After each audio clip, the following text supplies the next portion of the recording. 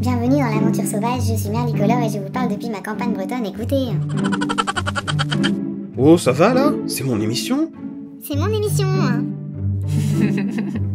Oh, toi, j'aurais pas dû te réinviter. Allez, générique.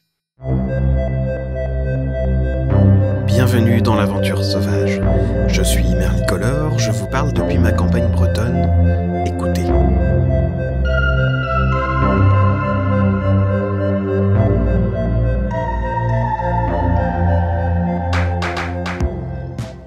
Les amis, je suis de retour avec Carmen Infinity pour vous parler de recensement des espèces. Coucou à tous! Au fait, restez bien jusqu'à la fin de la vidéo pour découvrir le petit gag habituel. Dans les précédents épisodes, nous avions parlé d'identification des espèces naturelles. Aujourd'hui, il sera question de l'intérêt du recensement. Pourquoi on le fait? À quoi ça sert? Tu ne sais pas pourquoi tu recenses les espèces. Bravo, quel professionnalisme! Oh mais si, bien sûr. Mais il faut bien l'expliquer à nos auditeurs. Ouais. Je me rappelle l'époque où j'ai débuté le naturalisme, à quel point cela m'avait surpris de constater une énorme différence entre les espèces que je pensais présentes dans mon environnement et ce qu'il en était réellement. Je pense que l'on ne s'en rend pas vraiment compte tant qu'on ne met pas le nez dedans, pardonne-moi l'expression, lorsque l'on prend vraiment le temps d'observer. Avant de débuter le recensement, je ne prêtais pas attention aux différentes espèces qui m'entouraient. On ouvre les yeux, vraiment, sur un monde que l'on pensait connaître, et on se rend compte d'un coup qu'il y a encore beaucoup à apprendre. Ah, c'est une école d'humilité. D'humilité, de patience, d'apprentissage et d'observation. Oui, en fait, il y a observer et observer. Si on ne passe pas du temps très régulièrement à observer, si on ne compte pas ce que l'on observe, si on n'en rend pas compte dans un cahier, c'est très difficile de savoir quelles espèces sont présentes dans un lieu, et surtout en quelle proportion. Et puis ce n'est pas parce que l'on voit un oiseau une fois qu'il est nécessairement présent à l'année. Ce peut être un migrateur de passage ou un hivernant. J'imagine que ce que tu veux dire, c'est que plus on observe, plus on s'approche du réel savoir? Oui, mais à quelques conditions tout de même. Il faut se mettre d'accord sur des protocoles, sur une certaine rigueur. Bref, on y reviendra. Perso, à chaque sortie, je note tout ce que je vois. Surtout, j'essaye de prendre un maximum de photos. C'est pratique s'il y a un doute sur une identification. Cela prend un peu de temps, mais au fur et à mesure, cela devient une habitude. Partout où je vais, je note mes observations. Certaines applications permettent de le faire directement sur téléphone. C'est important de consigner ses observations, mais il faut aussi se remettre en question sur nos identifications. Se demander si l'on n'a pas interprété à tort un comportement observé chez un animal. Se demander comment on sait ce que l'on sait. En fait, le problème serait surtout d'affirmer sans avoir d'éléments d'argumentation, ou d'affirmer alors même que l'on n'est pas sûr. Mais est-ce si grave de se tromper? Oh non, d'ailleurs, t'y es bien habitué, toi. Je ne répondrai pas à cette provocation. Ce n'est pas la fin du monde, mais on n'aide pas la nature en s'accommodant avec nos petites incohérences. On contribue à brouiller les données, et surtout, on n'apprend pas de ses erreurs. Donc, si on ne sait pas, ou si on n'est pas sûr d'une identification, on se tait? Pas forcément. On peut demander de l'aide à celles et ceux qui le veulent bien. On peut aussi éviter d'affirmer. On peut utiliser le conditionnel. Faire des hypothèses n'a jamais tué personne. Mais on peut aussi se tromper de bonne foi. L'important, c'est de savoir se remettre en question. Vrai, se tromper, ça arrive même aux meilleurs. Mais l'humilité n'a jamais tué personne. Enfin, je crois. J'ai quand même quelques doutes. Tu voudrais pas recentrer le sujet, dis? C'est-à-dire? Pourquoi on compte les espèces d'abord? Pourquoi pas? Ah, je vois. À moi de faire tout le boulot. T'inquiète pas, je te tiens la main. On va juste enlever les petits trous. Oh! Moi, le premier intérêt que je vois, c'est de participer à la connaissance scientifique. En recensant les papillons ou les oiseaux, on contribue à améliorer les connaissances disponibles pour une espèce. Car on va déclarer la présence d'une espèce dans un lieu bien précis et ramener à l'échelle nationale, ces informations permettent de déduire une carte de répartition de l'espèce. Mais aussi de voir la variété des milieux dans lesquels cette espèce est présente. Sans oublier la date. Comment ça? Vu que les observations sont datées, on peut en déduire des tas de choses, à l'échelle régionale ou nationale. Par exemple, on peut se rendre compte des dates d'émergence des libellules ou des papillons. On peut comparer l'évolution de ces émergences d'une année sur l'autre.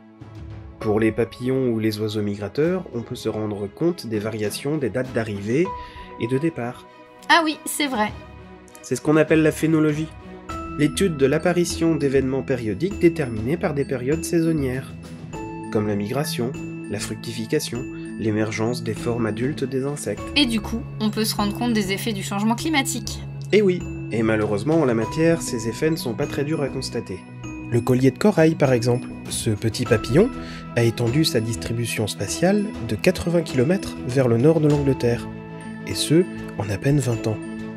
C'est là qu'il faut revenir sur une chose, autant les gens sont habitués à ce que l'on parle d'espèces en déclin à cause des activités humaines et du changement climatique, autant ils le sont moins dès que l'on parle d'espèces favorisées par ces phénomènes, et que c'est tout aussi problématique. Le changement climatique conduit en fait à une transformation de la composition des écosystèmes.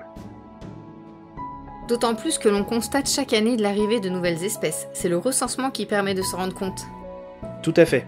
Par exemple, on trouve régulièrement de nouvelles espèces de libellules en France. Les populations remontent chaque année un peu plus vers le nord. Ça permet donc d'anticiper sur les espèces potentiellement envahissantes, et qui pourraient nuire aux écosystèmes parce que ces derniers ne sont pas adaptés à leur présence. Exact. Le comptage des espèces permet aussi de se rendre compte de l'état des espèces les plus communes, de voir comment les activités humaines peuvent les impacter.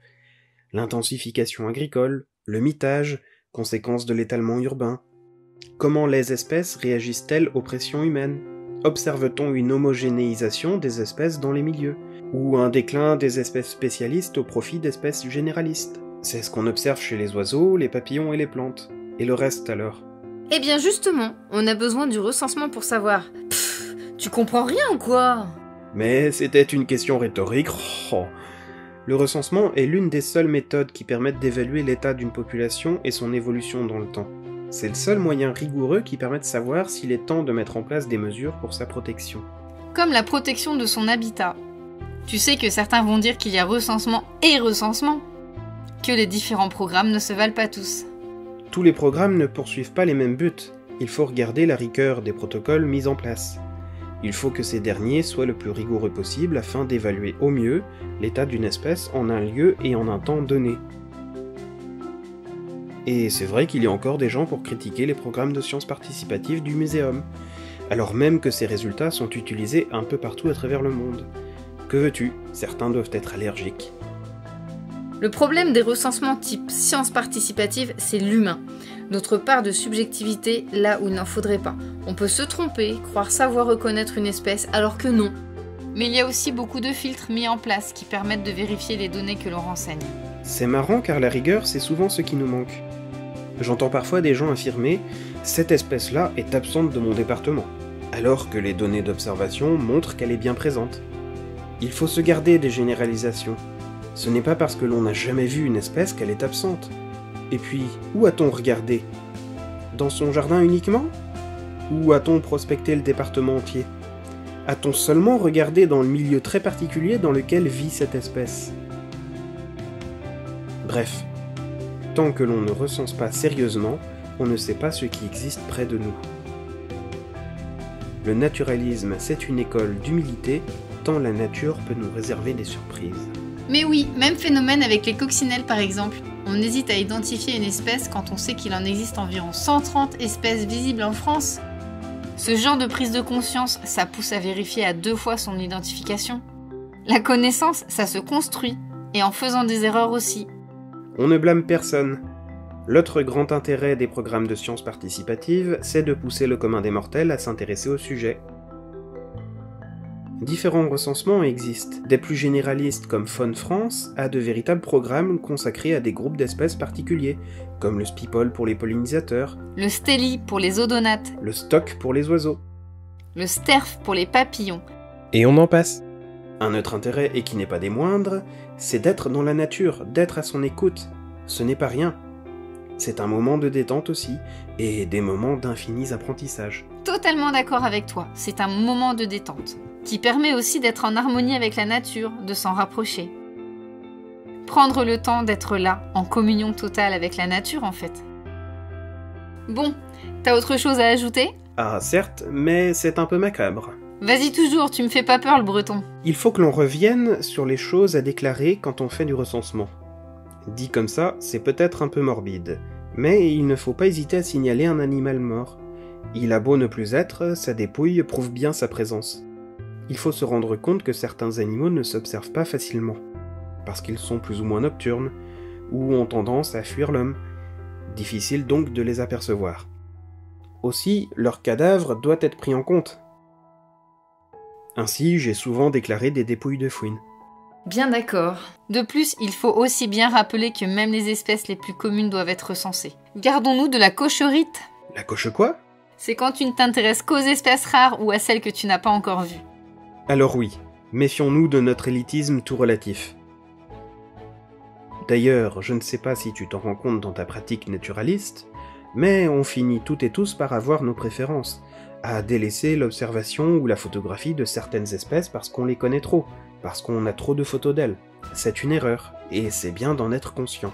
Le caractère commun ou abondant d'une espèce n'engage pas son inintérêt écologique. Du point de vue de l'environnement, il n'existe pas d'espèces banales. Je n'aurais pas dit mieux. Même l'appellation de biodiversité ordinaire, que j'aime pourtant car elle me permet de mettre l'accent sur les espèces banalisées à tort, même cette expression est sujette à caution. Elle laisse entendre que la partie extraordinaire de la biodiversité mérite plus notre attention.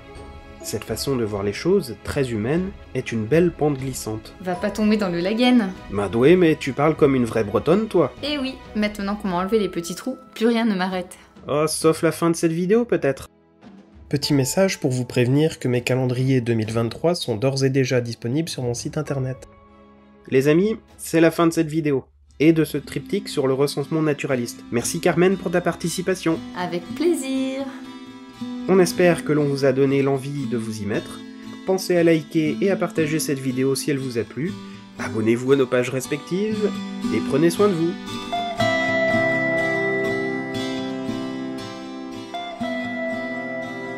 Et là? Troglodyte mignon. Oui, et là? Coccinelle à damier. Bon, et ça? Plus difficile, je dirais le cordulégastre annelé. Bon, bah c'est bien. T'as ton diplôme de sachant, bravo. On le donne vraiment à n'importe qui de nos jours.